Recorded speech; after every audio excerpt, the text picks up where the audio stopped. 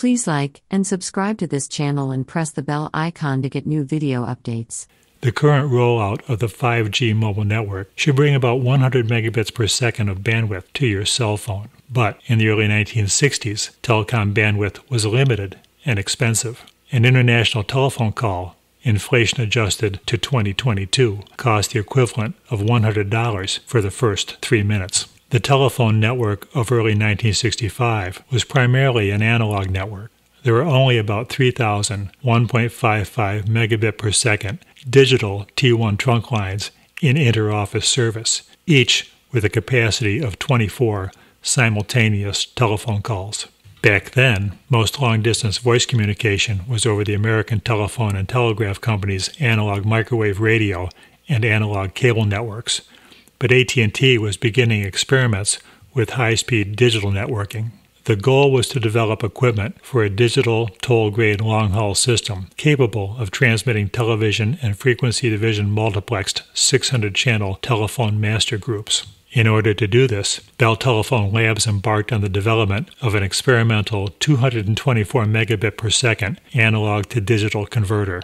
Although Bell Telephone Labs had developed the transistor in 1947, and the technology of solid-state electronics was improving rapidly, in the early 1960s, the only guaranteed way to build a 9-bit analog-to-digital converter that would operate at 12 million samples per second was to improve upon a vacuum tube developed at Bell Labs in 1947, known as a pulse code modulation, or PCM coding tube. The design of this 1947 PCM coding tube was similar to a conventional cathode ray tube, but in place of a phosphor screen, there was a code plate that was punched with a 7-bit binary code. This binary code was organized bitwise in the x-axis and wordwise in the y-axis. A single output electrode behind the code plate collected the electrons that passed through the apertures in the code plate.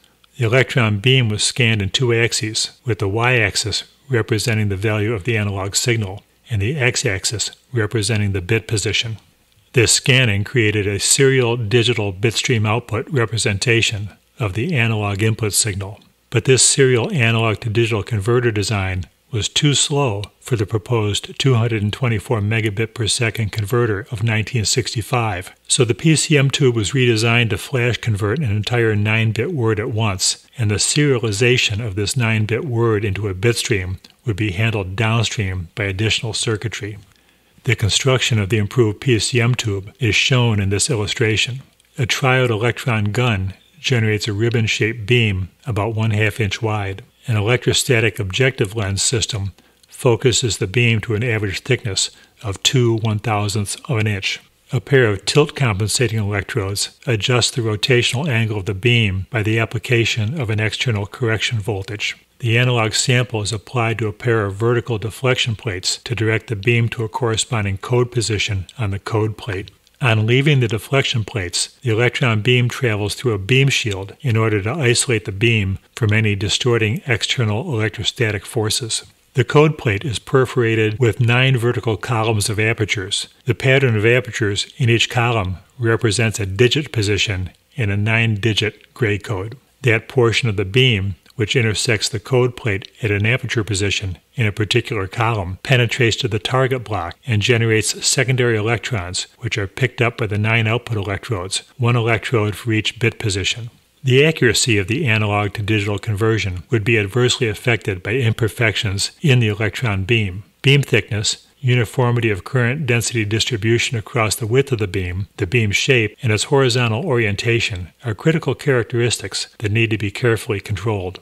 The electron beam intersection with the code plate forms a line which should be precisely at right angles to the aperture columns. Any deviation from this angle is tilt. Tilt can be corrected by applying an external bias voltage to the tilt correction electrodes. At each y-axis transition between adjacent code words, there exists a narrow region in the input signal range when errors are possible in those digits that undergo a change from 0 to 1 or 1 to 0.